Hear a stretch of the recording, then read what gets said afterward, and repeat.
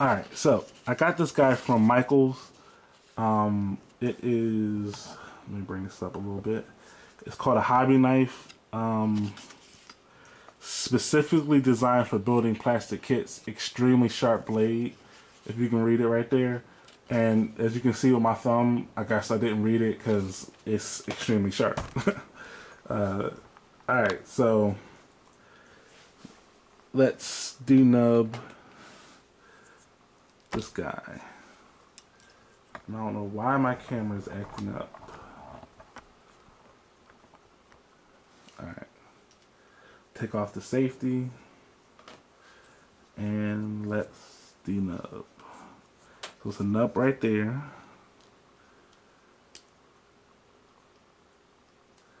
So I kind of just shave it off. Oh, alright, sorry about that. Had a phone call. I probably have a lot of stops in the video on and off. So sorry about that in advance. Alright, so let me take this guy off. I mean, I'm going to try to get some type of thumb guard or something because this thing is really, really sharp. But, okay, so I just denubbed everything off of here. It's real clean and nice. And what I'll do is stick it on there. But first of all, I'm going to try to denub the rest of them. So, actually, just put this.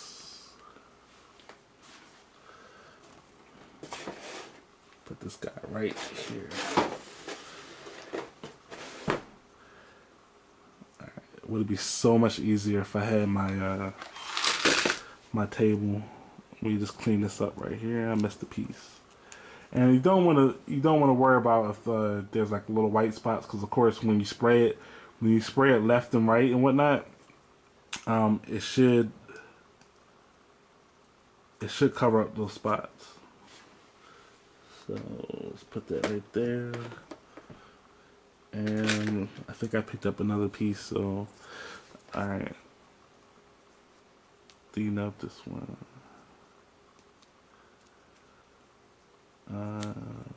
Denub this one.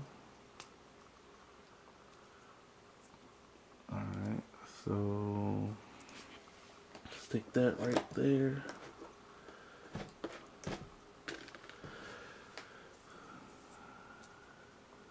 Smaller piece.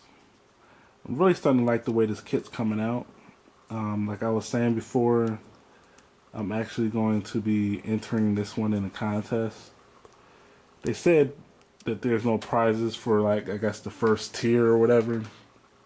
But once you, if you win at the store, you will get a, I guess something to go to like another competition, and that one to be for money. I'm debating as far as like if I'm actually gonna go if I win. Hopefully I'll win, but I think I'll win something just because I don't think anybody's gonna be doing Gundams that go. So hopefully that's the one thing that I got underneath my belt. But right now I'm just still denubbing these things, trying to make sure I don't cut them off. It's kind of a like, I don't know if you've ever shaved like apples or anything like that, or cut apples. It's kind of like that as far as like the way I'm holding it. And you know, excuse me for having this ugly band-aid, but I was kind of tired yesterday when I was doing things, and you know, did a real cut into my hand. Now when I was shaving the other ones, I want to show you this is the one with the nubs on the end of it, and I'm gonna show you how easy these things come off. Bam, and usually that's it. That's all you need. I mean, I'm real precise, so I'll try to sharpen it even more. But another thing, make sure you don't take off anything that's supposed to be there. I think I've done that maybe once on one of my 1/100 kits, no grade. Alright, so put that in there.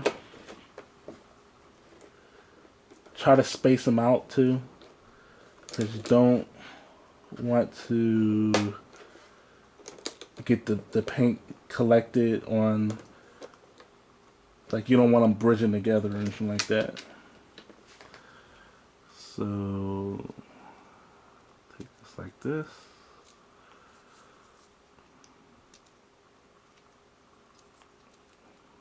Alright, I think this guy is almost clean.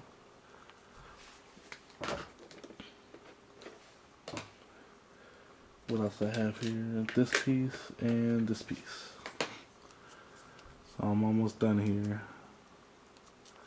And I don't know if you guys have seen, if I didn't have this Band-Aid, I probably would have cut my hand like so many times. But, you know, if you can get a Band-Aid, I guess, or like some tape, like sometimes I use hospital tape, that'll help out there. Stick this guy over here. And the last piece, which I believe I did already. Alright, where can I stick him at?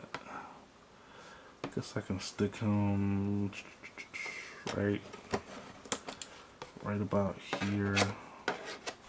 And it's like the tape is only here to keep them in place, because you will imagine once you start spray painting, it's going to kind of push the pieces around. And I've gotten this technique from my friend called, his name is Vector or Victor, and it's a really, really nice technique, because painter's tape is sticky enough to stick pretty good, but not too sticky that it'll, like, you know, pull off the spray paint or pull anything else off, so it kind of stays on there.